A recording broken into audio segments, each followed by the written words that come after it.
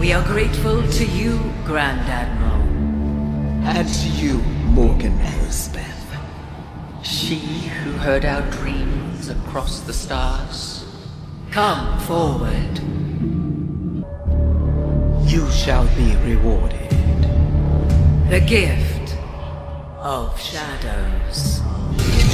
The blade of Telsin. Take it. Sister. The Jedi are advancing swiftly. We require a little more time. I understand. For the Empire.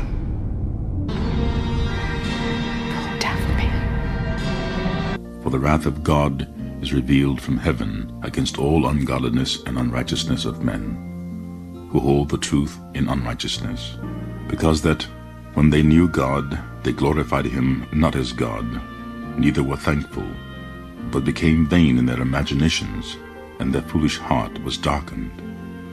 Professing themselves to be wise, they became fools, and changed the glory of the uncorruptible God into an image made like a corruptible man. Beware lest any man spoil you through philosophy and vain deceit, after the tradition of men, after the rudiments of the world, and not after Christ. But there were false prophets also among the people, even as there shall be false teachers among you, who privily shall bring in damnable heresies, even denying the Lord that bought them, and bring upon themselves swift destruction. The Force has a dark and a light side. That's black magic and white magic. The doorway into the occult is an altered state of consciousness.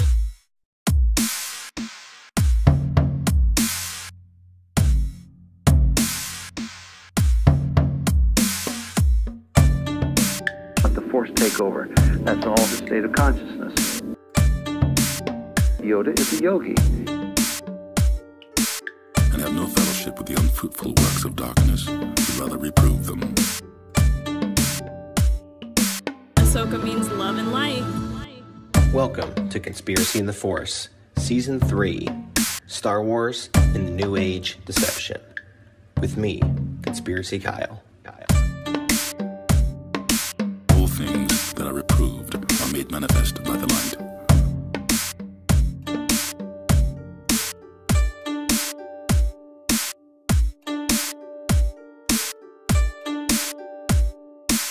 I am the way, the truth, and the life.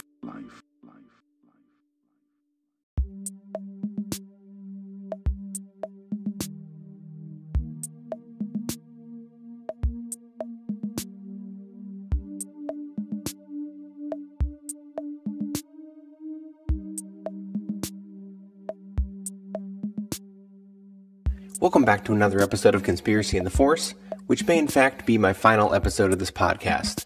I'm Conspiracy Kyle. Now, I know I've said that before, but honestly I think I mean it this time, but time will tell. Today we'll be discussing the season finale of Ahsoka, titled The Jedi, the Witch, and the Warlord, which is an obvious takeoff of C.S. Lewis's classic book, The Lion, the Witch, and the Wardrobe. Now honestly, this show has been hit or miss for me, a bit of a mixed bag. One of the most concerning things to me has been the prevalence of the witchcraft narrative in the show, which we've covered on several episodes previously. As the season is now wrapped up, I see an even bigger deception being brought to light, and it's yet another biblical inversion going on in the show. Now, for those who aren't aware or may not have noticed it, there's this running theme of Gnosticism in Hollywood productions over time. Gnosticism, to boil it down to a 30-second elevator pitch, is basically a bastardized version of Christianity that combined pagan philosophies and sprouted out famously in the 1st century after Jesus' death. One of the main tenets of Gnosticism is the concept of the demiurge, or the creator god, who created this evil world that we live in. In many movies and TV shows, you see Gnostic beliefs brought in. Many villains in media are depicted as a godlike evil figure, like Thanos from the Avengers, the aliens from the Matrix movie, or even the character Christoph from The Truman Show, which you'll notice from the spelling that it is spelled Christ. Very deliberate. These characters are depicted as evil and hell-bent on their own fame and glory at the cost of others. People believe this is how God truly is, which nothing can be further from the truth. Sure, God brings judgment on evildoers both in this life and in eternity, but he also showed his love and compassion for all of us by sending his son Jesus to die as a sacrifice so that we may live in eternity with him one day. He also shows us grace and mercy each and every day by not inflicting the punishment we all deserve for every sin we commit.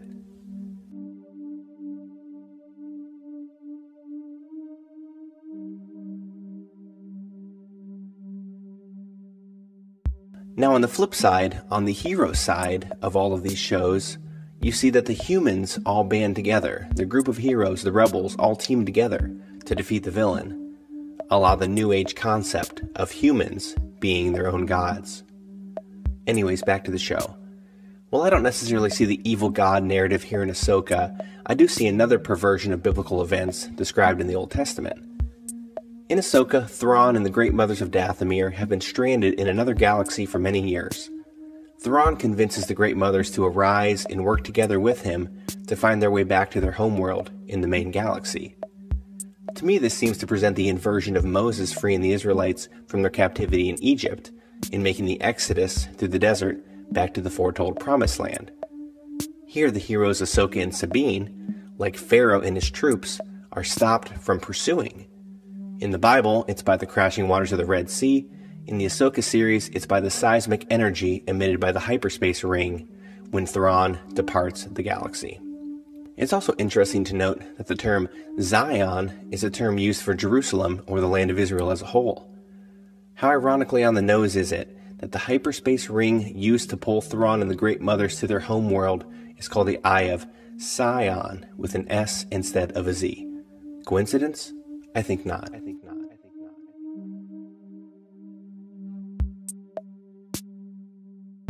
Another perversion is the symbolism of the sword gifted by the mothers to Elsbeth.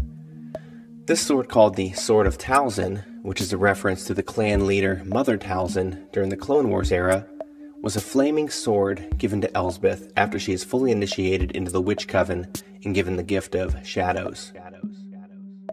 Now, the symbolism of a fiery sword appears one time specifically in the Bible, in the beginning.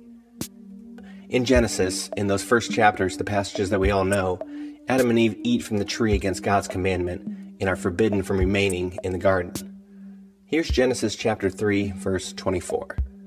So he drove out the man, and he placed at the east of the Garden of Eden cherubims and a flaming sword, which turned every way, to keep the way of the tree of life. So the inversion here is that Morgan Elsbeth uses this flaming sword to distract and block the way for Ahsoka and her friends to get aboard Thrawn's ship, so they can't get to the Eye of Sion, to the Promised Land. She's in essence a cherubim, an angelic guardian of paradise, though in reality, she's just an evil witch seeking to kill and destroy all who oppose her and her way of life. The inversion is real.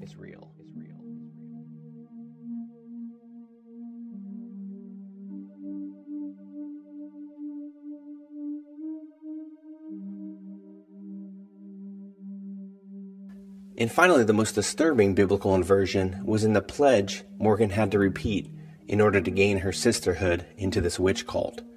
Here's the full clip from the episode. Do you pledge yourself to the sisterhood, to the magics, to the old ways? I do. Do you abandon your old life for this new one? I do. Your loyalty? Your life? My loyalty. My life.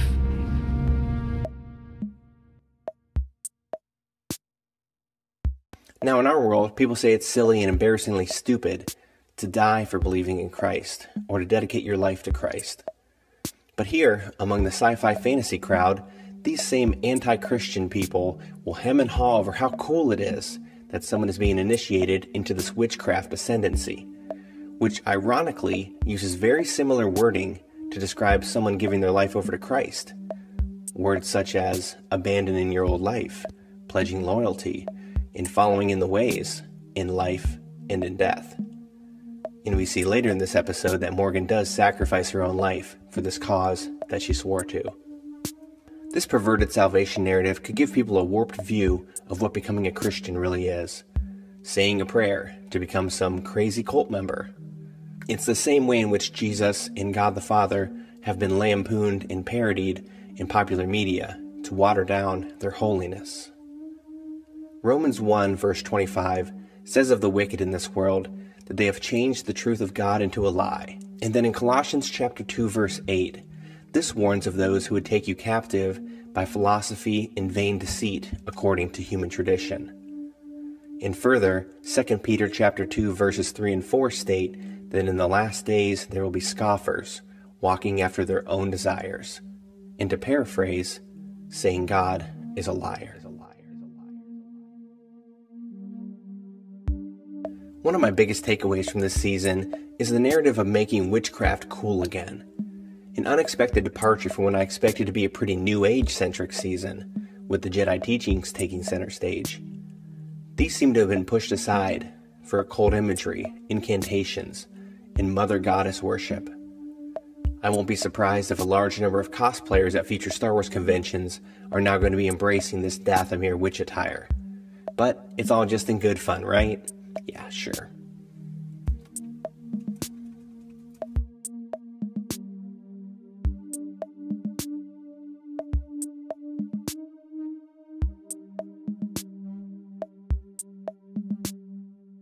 Well, that does it for this episode in the Ahsoka first season, and perhaps even this podcast as a whole. You know, I've been going back and forth about ending this podcast for some time, but I always end up coming back to do more. I also considered ditching all my social media recently, but decided against that too. So never say never. Now, I may be back soon with some visual Star Wars content on my YouTube, Rumble, and other streaming sites. I have some ideas I've been kicking around about combining content from some of these podcast shows into long-form content, such as in documentary or something like that, but I don't know yet. I may also be working on more music on my The Prodigal One music page. All I know is that whatever happens, I've thoroughly enjoyed doing this show, and I've met so many wonderful people that I can proudly call friends through this podcast. I would encourage anybody that's listening to this to look into the Bible and to follow God with your whole life. Now, early on in my podcast, I focused mostly on strictly conspiratorial items, but recently God has put it on my heart and mind to speak more boldly and proudly about what I believe. I think this hurt the overall numbers and downloads of the show, but I'm appreciative to those who have stuck around and are still listening and have listened from the start. The hardest thing about doing a podcast is not being 100% sure if people are getting anything out of it, or if they're even listening after downloading the episodes. So I hope that the show has been informative for you, and I trust that this silly little Star Wars premise that I came up with could cause you to think more about the things above, the things of God. That's my main goal.